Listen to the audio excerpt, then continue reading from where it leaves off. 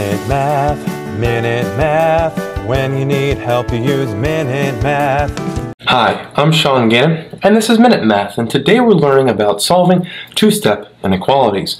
We're going to solve each inequality and graph its solution.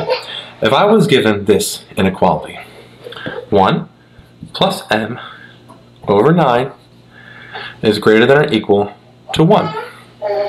First thing I want to do is multiply 9 to both sides.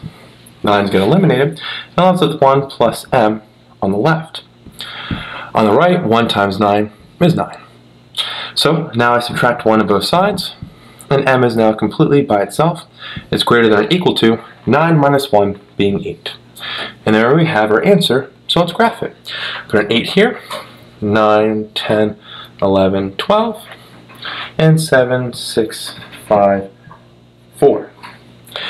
M can equal 8, so that means we put a closed circle right here at 8.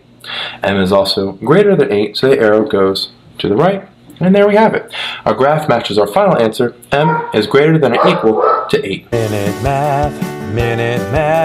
When you need help, you use Minute Math. Minute Math. When you need help, you use Minute Math. MinuteMathTutor.com.